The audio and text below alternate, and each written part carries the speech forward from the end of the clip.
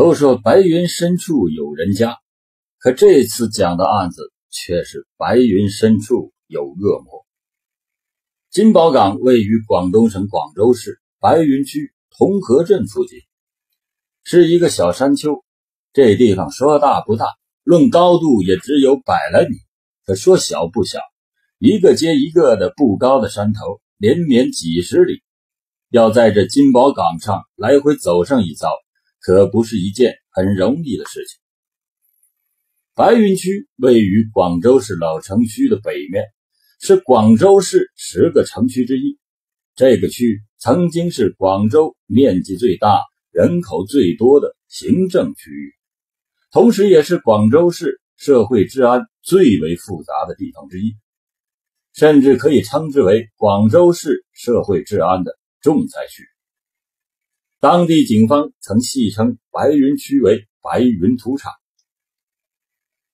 下面这个案子被称为白云区建区以来最大的系列刑事案件。在96年严打期间，与张志成麻阳帮系列抢劫杀人案、两枪一斧犯罪团伙入屋抢劫杀人案并称广州3大公案，而此案就发生在这个不大不小的金宝岗上。案子起源于1993年8月24日，这一天，广州市公安局白云分局接到报案，同和镇一名大石场的打工仔在上金宝岗后山砍竹子时，竟然意外地发现了一具女尸。当时现场勘查笔录是这么记载的：1993年8月24日17时开始对现场进行勘查，勘查于19时30分结束。现场位于白云区同和镇金宝岗，广州市粮食学校东北山岭半山腰的山谷，南距沙太公路600米，尸体高度腐败，俯卧在一条干涸的水沟处，头东北脚西南，双手被一条军用皮带捆绑在胸前。警方认定死者为女性，身高1.55米，年约20岁，下身赤裸，估计死亡时间为1个半月，身中3刀，凶杀无疑。据住在附近的民工及单位的人介绍说，金宝岗平日里沿着小路爬山的人倒是不少，尽是些砍竹子的、挖草的、修山坟的，甚至还有些拍拖的也往上爬，只不过他们一般都在山丘的内头，真往山里头走的人还不太多。金宝岗虽然不大，但仅靠刑警大队的力量要搜遍金宝岗，不知道要花费多少时间。因此警方从广州市公安局刑侦处调来了3条警犬，并从分局抽调了30多名刑警，加上同和镇派出所又派出了20多名刑警，总共有50多人，沿着金宝岗的山脚开始拉成一个大网，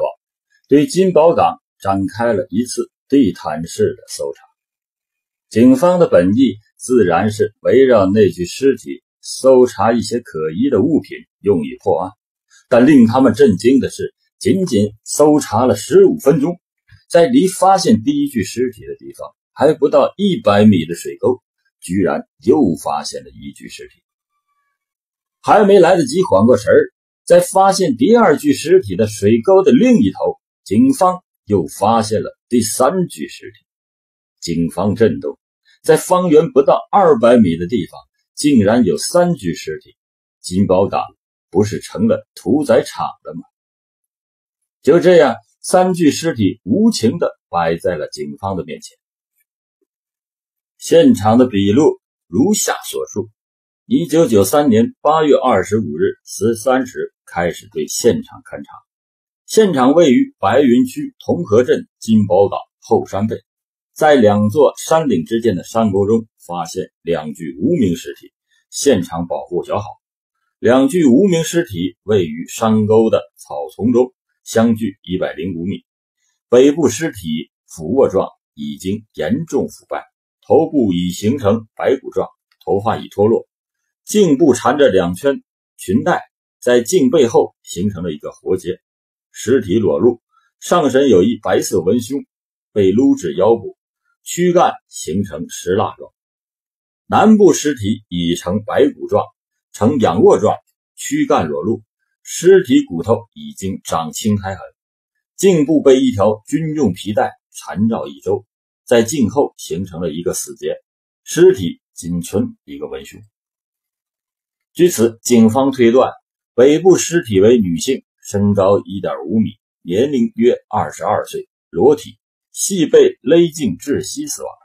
死亡的时间大约半个月。南部尸体亦为女性，身高 1.66 米，年约20岁，短发，颈部被勒窒息死亡，死亡时间3个月左右。警方立即对此案件成立了专案组，案件被定性为金宝岗女尸系列案。广州市罕见的系列杀人大案拉开了序幕。从现场的情况看，这3具女尸很可能同属一个或者是一帮人所为，是奸情杀人。而从3具女尸的衣着分析，很可能与社会上的暗娼有关系。因此，警方决定先组织人力重新搜查现场及附近的山头，力求把现场的情况弄得详细一些。分局刑警大队和派出所共同组织人力，对现场附近的单位、工棚以及暂住的人员进行访问，看有没有看见有人带着女的，特别是带那些像暗娼的女人进山。从现场的情况来看，案犯带女的进山不会是走路来的，应该有交通工具，这些都需要动用大量的人力去查。正当警方分析会开会忙得不可开交的时候，同和派出所的所长突然汇报了一个情况，顿时引起了专案组的注意。5月的一天，同和派出所接到群众的反映，说在金宝岗的山腰上有一个女的受伤昏迷不醒，该女子后来被送往军医大学的附属医院去治疗。现在想一想，莫非那个女的也是被人带到山上奸杀，但因为命大没被杀死而幸存下来的呢？专案组立即决定将此事列为重要线索，派专人查访。同和派出所民警罗炳安是当时现场处理者，他回忆道，5月22号，他赶到金宝岗的山腰处，发现那个女子全身赤裸地躺在了草丛中，头部有被人敲打过的痕迹。见其还活着，便将她送到了军医大的附属医院进行抢救。由于她一直昏迷不醒，所以并没有做问话记录。过了几天，再到医院看她时，医生告诉她，那女人醒了，大概是因为没有钱的缘故，自己要求转院。后来就不知道她跑到哪里去。专案组立即赶到了军医大附属医院，在急诊室里，他们从一大堆病历当中翻出了那个受伤女人的病历。郭富英，女，27岁，湖南省怀化市人，进院时脑部受伤，昏迷不醒，经抢救度过危险期，后因为没钱，主动要求转院。警方通过与湖南省公安厅联系，找到了郑富英的详细地址，立即抽调精干力量赶赴湖南调查情况。话分两头，另一方面，专案组组织人员对金宝岗进行了一次大规模的搜山，也有了意外的收获。在发现3具女尸的现场附近，检获了一张身份证，身份证上的人名叫陈慧仙，女，21岁，湖南省湘潭县响堂乡双湖村人。另外还有一张由海珠区新教镇发来的外来人口暂住证，证上的人名叫范路才。在陈慧仙的身份证旁还发现了2张旅店的收据，是一家在天河区天平架附近的名叫天桥旅店开出来的。在收据的附近还找到了一张纸条，上面写着某某老师介绍陈慧仙去某某师专，6月8号湘潭市湘潭区解放区某路某号。警方认为这些都是重要的线索，决定一边去查范路才，一边去查陈慧仙，两路同时进行。陈慧仙方面，警方找到了天桥旅店，但是无论是老板还是服务员都不记得收据是开给谁的，看过陈慧仙的身份证，也不记得此人是否在店里住过。毕竟这是一家小旅店，住宿的客人从没有登记过身份证，旅店的人对自己的客人一无所知。为了保险起见，警方又查遍了天平架一带的旅店，最后都没能发现陈慧仙的踪迹。另一路，警方来到海珠区新教镇，在当地派出所的帮助下，他们很快的就找到了范路才暂住证上所写的那间出租屋的主人。那主人见问起范路才的情况，脸上露出了一丝不屑一顾的神情。原来那个范路才非常的好色，经常带些女人回出租屋睡觉。主人怀疑那些女人都是暗娼，怕出事情，就把范路才赶跑了。专案组一下子兴奋起来，范路才的暂住证留在了金宝岗上，说明这家伙肯定带过女人上去，非常的可疑。警方抽调大批人马，全力投入到查找范路才上。同时专案组决定：一、同和镇派出所继续在现场附近的10厂、工棚、出租屋、工厂和学校里排队摸查；二、派遣伏击组在金宝岗上打伏击；三、立即将案件的情况通报全市，请各区的同行注意提供线索，配合破案。湖南方面，警方历尽了千辛万苦，终于在湖南深山区里找到了谢福英。此时的谢福英头上的头发还没有长出来，光光的头上还留着几个凹下去的坑，软软的，摸上去只给人一种恐怖的感觉。也许是被打伤脑袋的缘故，谢福英已经变得有些傻傻的，说不出完整的话，也写不出字，只会傻傻的笑。警方异常耐心地和谢福英交谈起来，在谢福英妹妹的配合下，他们终于将谢福英在广州所遭遇的厄运弄清楚了。原来5月1日，谢福英南下深圳去找工作，没找到后便回到了太和镇的谢家庄，靠帮别人推销水泥为生。5月22号这天，他跑到了沙河街的沙河百货商店附近的服装市场买东西。这时一个40多岁的男人凑了过来，谢福英与他聊了起来。这个男人对谢福英说，他认识一个工地的老板，正准备买水泥。谢福英一听，顿时高兴起来，于是谢福英就跟着这个男人走了。这一走就直奔了金宝岗。上山没多久，谢福英就觉得不对头了，但那男人已经露出了凶狠的神色。见谢福英挣扎，就掏出了一只螺纹钢凿，朝谢福英的头上猛敲了几下，谢福英一下子就倒在了草丛中。等他醒来的时候，就已经躺在了医院。谢福英给出了那个男人的相貌，身高 1.65 米，年龄约40多岁，消瘦尖脸，颧骨高，有点不长的胡须，穿着一件长袖的衬衣，习惯扣着衣袖，嘴里说着一种不纯正的普通话。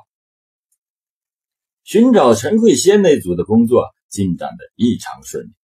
警方来到湖南省湘潭县响堂乡，很快的就找到了陈慧仙的家。只是不凑巧，陈慧仙到亲戚家串门去了。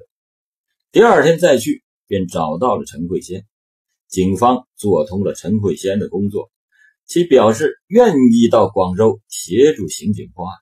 于是他们带上陈慧仙回到了湘潭县，与谢福英小组会合后，在9月初回到了广州。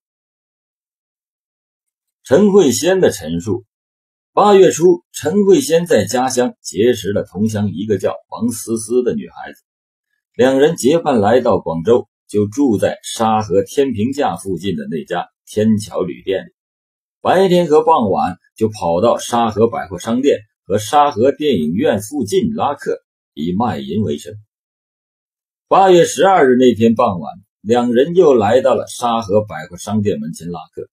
这个时候，有一个40多岁自称是工地包工头的男人凑上前来，问他俩是不是做生意的。两人虽见这男人长得一副尖脸，颧骨高耸，满脸皎洁，但总比没有生意好，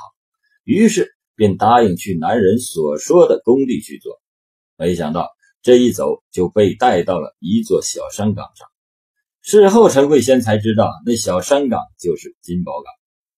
走到半山腰时，那个男人突然脸露凶光，手里掏出一把折叠式的小刀，喝令他俩脱掉身上的衣服。那男人先用王思思脱下的健美裤将王思思双手绑住，然后用自己腰上的军用皮带反绑陈慧仙的双手。就在他绑陈慧仙的时候，王思思趁他不注意，站起来往山上跑。那男人马上去追，陈慧仙一看机会难得，也朝另一个方向跑去，这才脱了线。脱身之后，他不敢报案，直接回了旅店。等了好几天也不见王思思回来，他知道凶多吉少，就匆匆退了房间，返回了湖南。经过陈慧仙的辨认，金宝岗的第二具女尸即王思思。根据陈慧仙的描述，刑侦处的画像专家替那个凶手描述了一副模拟像。40多岁的年纪，身高在1.65米左右，消瘦，尖脸，双眼皮，颧骨高，嘴唇上长有一些胡须，不长，剃着一个平头，穿着一件蓝色的长袖衬衣，衣袖的扣子是紧扣着的，手腕上还戴着一只不锈钢的手表。把这幅画像与谢福英所描述的凶手特征一对比，乖乖，简直就是说着同一个人。根据他们两个人的陈述，这个凶手都是在沙河百货商店附近一带将人带上山的。警方立即决定派一个精干的小组带着陈慧仙在沙河百货商店附近打伏击，争取将这个凶手辨认出来，一举擒获。警方信心满满，金宝岗一个伏击组，沙河百货一个伏击组，再加上看过凶手面貌的陈慧仙，此案必将迅速破获。就这样，时间一天天过去，1个月、2个月、3个月，时间一晃就晃到了1994年。初春的广州寒风刺骨，沙河伏击组还好说，金宝岗的伏击组真是吃尽了苦头，艰辛那是一言难尽。陈慧仙那边也没有了什么劲头，几个月都在沙河百货商店转悠，别说是他，连警方的人都已经变得神经麻木起来。难道当初的判断有误？难道凶手不会再来沙河百货了吗？专案组决心克服一切的困难，坚持把2个伏击组继续下去，争取能早日的抓住凶手。这天，警员戴炳根负责与陈慧仙搭档，他们来到沙河百货，转来转去，就转到了沙河电影院附近。陈慧仙望着电影海报栏出神，毕竟他只有20多岁，这样转悠的生活简直是一种痛苦的折磨。戴炳根望着他的背影，一时间也不知道该说什么好。这时电影散场了，电影院一下子涌出了许多人来，他们从放映场的小门口里走出来，朝大门口涌过来。戴炳根正要将恋恋不舍的陈慧仙往外拉，突然发现他的身子正在不停地颤抖着，打着哆嗦。戴炳根不由得将陈慧仙拉转身来，问道：发生什么事了？陈慧仙脸色大变，一股极度恐惧的神情充斥着他的那张脸。我看见他了，他就在那儿。一边说一边指向散场的人群。是他，就是那个老头。话说戴秉根顺着他手指的方向望去，还真有个老头。那个老头看上去有40多岁，黑黑的皮肤，身高在 1.65 米左右，消瘦的脸庞，下巴尖尖的，两个脸颊的颧骨凸高，嘴唇上还留着一点不长的胡须，剃着短发。最重要的是，在初春的时候，他竟然只穿着一件长袖的衬衣，扣着袖口。这不跟陈慧仙和谢福英所描述的那个变态杀机的凶手外貌一模一样？戴秉根的脑海里嗡地响了一下，二话不说，跟小组其他几个成员打了个手势，就把这个老头请进了派出所。审讯室里，警方对此人进行了严密的侦讯。老头交代，其名叫桂子佑，湖南省祁阳县人，现年43岁，现在广东的新会县一个建筑工地里干活，是那里的民工头，并承认其在沙河电影院附近叫过鸡。警方欣喜若狂，立即派人奔赴新会县和他所说的工地进行搜捕。没想到在其屋内的木柜里发现了一条军用皮带。在审讯过程中，专案组专门从市公安局请来的预审专家说，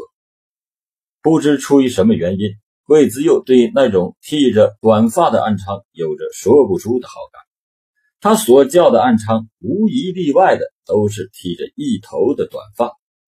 而金宝岗上发现的3具女尸全部都是剃着短发。专案组感到越来越接近迷雾的尽头了，最后需要做的就是立即派人赶赴湖南做谢福英的工作，让其来广州进行最后的辨认。谢福英到达广州的那天就来到了看守所，他远远的瞧见正从监仓里走出来的桂子佑，顿时激动的咧着嘴，不停的喊着呜呜呜的声音。陪同其的丈夫在一旁翻译说，他说那就是害他的人。专案组下定决心，加大了审讯力度，争取把案情审个水落石出。没想到的是，这一审就审了2个月之久，桂子佑始终不肯承认有过杀鸡的行为，而专案组目前手中的证据也只有那根军用皮带，虽经过化验，但从皮带上找不出任何有力的证据，这样就无法充分证明桂子佑就是那个杀鸡的人。警方将最好的预审员，再配上有着多年审讯经验的刑警，但仍不能撬开桂子佑的口。最让警方泄气的是，他们重新找来陈慧仙和谢慧英，让他们重新的辨认桂子佑。这回陈慧仙仔细的看了看桂子佑后，犹豫了一会儿才说，他剃了光头，看上去有7、8分像。而谢福英说的更可怕，他有2、3分像。案情一下子就掉到了低谷。正在这时，公安部研究所做出的痕迹鉴定发到了广州。鉴定书上写道，据反复对比，初步结论是证物之一，桂子佑的血与现场遗留的足迹无一相似。专案组在连开了数次会议并激烈讨论以后，做出了一个艰难的决定，释放桂子佑。同时，金宝岗上伏击的继续伏击，外围的线索继续查，必须坚持下去。2天后，被白云分局审查了几个月时间的桂子佑踏出了白云分局看守所的大门。同和派出所的副教导员庄红在金宝岗系列女尸案中充当着一个说来起非常尴尬的角色。金宝岗上发现第1具女尸的那天，正是庄红值班。陈慧仙跑到派出所报案的那天，也是他值班。第2具、第3具尸体被搜出的那天，还是他值班。这种尴尬的角色令其他警员见到他值班，就打电话给他开玩笑，你今天拜神了没有？虽然说刑警队的人很快抓获了桂子佑，而且那个杀鸡的事件就再也没有发生了，但没有想到的是，几个月后，刑警队的兄弟就告诉他，因为证据不足，桂子佑已经被释放。这令他整天提心吊胆，金宝岗上可别再出现杀鸡案。这天夜里又轮到庄红值班，就在他准备吃饭的时候，突然有一名20来岁的女子跑进值班室，慌慌张张地说：“报告警察，我在山上被一个男人强奸了，就在那座山。”庄红脑子嗡的一声，顺着那女子指的方向望去，那座山不就是金宝岗吗？原来该女子名叫李芝兰，也是一名暗娼。傍晚时分，她在沙河电影院门前拦了一个老头，那老头带着她走到了铁路边，坐上通往南湖的小巴。过了金鱼大学后，那老头带她这下了车，从红云化工厂旁的那条小路上了金宝岗。到了半山时，那个老头顿时变得凶恶起来，卡住了他的脖子，企图强奸他。他不甘心，便尽力的反抗。在反抗的过程中，他的手在地上摸起了一块石头，朝老头的额头打去。那老头顿时流出鲜血，趁此机会，他挣脱了老头，往山下跑去。又是老头，专案组接到消息后，马上赶到派出所，将桂子佑的照片拿给李芝兰辨认。没想到李芝兰一下子跳了起来，指着相片大声地说：“就是他！”警方面面相觑，难道我们放错了人？专案组当即派人驱车赶往新会县查找桂子佑的下落。没想到他在那个工地上居然还在上班，同时其工友作证，桂子佑在这几天里都没有离开过筑路的工地。警方将桂子佑带回广州，让李芝兰辨认。桂子佑刚一下车，李芝兰就大声地叫道：“就是他！”可是等桂子佑临近走过来时，李芝兰又犹豫起来，最后还是摇摇头，说：“不是他，他不是带我上山的老头，他俩的个头差不多，年纪也差不多，连长相都十分的相似，但肯定不是他。而且我还在那人的头上打了个口子。”结果警方第二次释放了桂子佑。与此同时，在广州市南面的海珠区，警方也被一系列的系列女尸案所困扰。白云及海珠区公安分局在市局的牵头下，举行了一个高规格的案情调研会，对案情进行了仔细的研究。海珠区的案子中，现场都有一辆 0.6 吨小货车的痕迹，而在金宝岗上却找不到这种痕迹。海珠区的案子中，虽然被害人也都是暗娼，但尸体都是被抛弃在不同的地方。而金宝岗山上的女尸虽然放在不同的山头，但却都是在一座山头附近，尸体相对的集中。海珠区的案子中，凶手都是对尸体有肢解的痕迹，而在金宝岗山上的尸体，除了有刀伤之外，致死的原因一般都是用军用皮带勒颈。最后得出了这样一个结论：海珠区的系列女尸案与白云区的金宝岗系列女尸案是两伙不同的人干的，两宗系列案件并无法串并。会后，金宝岗案件专案组决定调整伏击点，原本在伏击点定在了金宝岗山上，现在拉到了金宝岗山外，一条能通汽车的路叫红云路。这条路一边就是金宝岗，而另一边则是同和汽修厂等单位所在的小山头。把伏击点设在这里，能将整条路及上山的小路都观察到。正在警方分兵布阵的时候，同和派出所传来了消息，金宝岗上发现了第4具女尸。这具女尸是一名上山采药的人发现，尸体位于一条上山的小路的路边，尸体全身赤裸，已经高度的腐烂。这条上山的小路与李芝兰被带上山的那条小路又不相同，虽然相隔不远，但却在白云药剂厂的门口不远，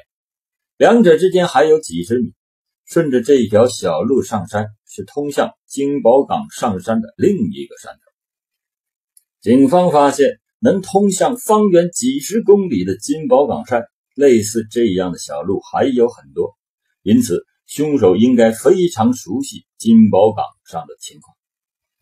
警方几乎是防不胜防。对尸体的检验表明，致死原因还是一条军用皮带扼颈，死亡的时间大概1个星期，尸体有被强奸过的痕迹，手段与前3具女尸的手段一样。警方发了狠，将伏击点扩大，在保持旧红云路的那个伏击点外，同时在旧红云路的两头和金宝山岗上再设3个伏击点，一定将整条路都控制起来。谁也没有想到，这一伏击就整整伏击了4个月。这4个月里，警方伏击小组成员都克服了种种的困难，无论是刮风还是下雨，无论是蚊虫叮咬还是生病倒下，几乎都成了他们的家常便饭。只是整整4个月过去了，曾在8月份又疯狂作案的杀鸡人，竟然像从地球上突然消失了似的，一下子变得无影无踪。因此12月中旬，在天气已经变得十分寒冷的时候，金宝岗山上的4个疲惫不堪的伏击组全部撤下山。就这样，警方在百般无奈之中跨入了1995年。这一天，即1995年3月5日晚上20点30分，依旧是同和镇派出所值班室，值班的仍然是庄红。一名采药的农民向其报案，他在傍晚去金宝岗山上采药时，竟然发现了2具尸体。警方勘查笔录如下：现场位于白云区同和镇金宝岗农场辖区，红云化工厂北部山岭上，现场中心位置距红云化工厂700米。东部尸体是一个高度腐败的女尸，头西脚东，尸体全裸，呈仰卧状，颈部有一条缠绕的白色文胸，尸体西4米外有一条皮带。南部有一个头东脚西的女尸，严重腐败，呈尸骨状，距东部女尸15米。尸体上身穿黄色中篓，下身赤裸。尸体西南2米处的杂草丛中有一条蓝色牛仔裤和一条白色的内裤，还有一条皮带。距尸体17米处有一条生锈的铁管，长 1.09 米。经过法医判断，2具尸体死亡的时间都超过半年以上，也就是说是在去年的9月以前，也就是警方调整伏击点之前发生的。警方决定马上重新开始在金宝岗上进行伏击。9月又传来不幸的消息，金宝岗第2伏击组在山上又发现了第7具女尸，该尸已经白骨化，上身穿着浅色的长袖女士衬衣，颈部被衣领上的一条带子绷着，下身穿一条蓝色西裤。在死者上衣的左半部有几个刀刺的创口。经法医鉴定，女尸的死亡时间起码超过1年，应该是在1994年的年中，也就是与第4具女尸的死亡时间相近。这说明此案与伏击组无关，他们并不失职。11月，广州终于进入了冬季，金宝岗上死守了整整8个月的伏击组终于扛着守山的工具从山上走了下来。至此，与杀鸡人的较量，警方完全处于下风。小小的金宝岗上竟然连续发现7具被人奸杀的女尸。如果将幸运活下来的谢富英、陈慧仙和李芝兰算上，仅他们知道的就发生了10起强奸案。这样的事不仅仅在白云区的历史上从来没有发生过，而且在广州市、广东省乃至全国都实属罕见。警方暗下决心，不破此案绝不收兵。全广州的刑警全部动员起来。广东省公安厅专门派遣了一个专家指导小组，驻扎在专案组，负责指导破案。此案与张志成麻阳帮系列抢劫杀人案、两枪一斧犯罪团伙入户抢劫杀人案被公安厅列为必破案件。时间到了1996年，1996年9月的一天，有名妇女到沙河街的中行储蓄所报案，说她在金宝岗山上遭到人抢劫，被抢去了一个有400块钱的存折。她当时报了个假密码，估计那个抢劫犯待会儿一定会来取钱。没想到只过了20分钟，就有一个40多岁的老头走进了储蓄所，拿出一个存折取钱。女营业员当即通知警方将他抓获，并扭送沙河街派出所。由于案发地金宝岗是属于沙河街派出所相邻的同和派出所管辖的，于是沙河街派出所的领导便决定将这个老头移交给同和镇派出所，而同和镇派出所负责此事的人是副教导员庄红。这种抢劫案广州一天不知道发生多少，庄红只是委派了一个小民警负责审讯，他则去食堂吃饭。等吃完晚饭回来，审讯已经结束了。小民警说案件非常的普通，抢劫犯是广东省五华县那边的人，今年40多岁了，在同和镇的一个工地干活。据他交代，他是在沙河大街上盯上了一个外省女人，就跟着他到了金宝岗的思文井那边时，就动手抢了那个女的一个存折，然后就去储蓄所取钱。案情非常的简单，普通的不能再普通了。现在正是严打阶段，警察不知道每天会接触到多少这样的案子，身心早已经疲惫。如果不是一些很大或者是很特别的案子，都无法长久地占据他们的脑海。庄红让小民警再审一审，没什么问题的话，第二天就可以结案。本来这件事已经结束了，但是庄红经过审讯室时，无意中往审讯室里边望了一眼，就这一眼，庄红好像被触电了一样，僵直不动了，脑海里一片空白。作为金宝岗案件的参与者，他对整个案子的案情了如指掌，他的脑海里一直在想着一个声音：太像，太像。他转身跑进审讯室，望着这个抢了400块钱的抢劫者，激动的一句话也说不出来。这个人太像桂子佑。这个人叫李文香，今年45岁，他被以最快的速度押解回了白云分局。几乎白云分局所有的刑警大队人员都同时收到了一个传呼，速回有杀鸡人的消息。李文香是广东梅县地区土生土长的客家人，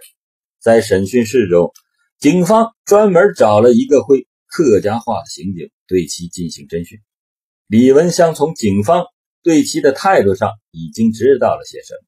因此审讯非常顺利。从晚上10点开始，他开始交代他在金宝岗山上所干下的令人发指的罪行。平均每1个小时，李文香就交代出一件在金宝岗山上进行杀鸡案。等他将警方所知道的7具女尸杀害的过程都说完的时候，时间已经是凌晨5点多。早上8点开始，由30多人组成的现场指认小组带着李文香奔赴金宝岗进行现场指认。李文香很快指认了7具尸体的现场。令警方大为震惊的是，在下山的一条小路边，李文香又指认了一个以前不被掌握的现场。警方在其指认的土坑之中挖出了一具已经白骨化的女尸，这是第8具女尸。审讯室，李文香向警方交代，在1991年他来广州干活，晚上闲来没事他就跑到沙河大街一带闲逛。有一次他碰上一个20来岁的女人，那是个暗娼。在那个暗娼的死缠下，他跟着这个女人来到了沙河天平架一带的出租屋里进行嫖宿。谁知道他刚脚踏进那间出租屋，衣服还没脱完，从出租屋的门外就冲进来几个身高马大的外省人。他们不由分说将李文香臭揍了一顿，并将他身上所带的几百块钱也洗劫一空。临走的时候，那个暗娼还不停地讽笑着李文香，癞蛤蟆想吃天鹅肉。这句话对李文香的刺激非常非常大。过了一段时间，李文香贼心不死，又跑到沙河大街上勾搭暗娼。这次他搭上了一个剃着短发的暗娼，他将他带到了自己干活的红云化工厂附近的金宝岗上。春风一度后不久，李文香就发现自己得了性病，花了一大笔钱后，他才将病治好。从那时候起，李文香的内心深处就对那些卖淫的暗娼产生了一种变态的报复心理。他发誓一定要让那些害人的鸡婆得到报应。警方分析，目前李文香交代的8宗案件都是在1993年及1994年间杀害的暗娼。但在1993年之前及1994年之后呢？根据其作案的习惯，李文香必定还有罪行没有交代。在加大了审讯力度之后，李文香又陆续的交代了5起杀人案，其中有3起是发生在天河区天平架一带的山上，有2具尸体后来被警方发现，但由于没有线索，都被当成了悬案。至此，李文香系列杀人案成功告破。从1992年至1996年的5年中，其在沙河天平架、瘦狗岭、同河镇的金宝岗、思文井和白云山上共作案20起，杀死暗娼13人，重伤4人。2个月后，李文香被广州市中级人民法院判处死刑，剥夺政治权利终身，押赴刑场执行枪决。白云区建区以来最大的系列刑事案件到此落下帷幕。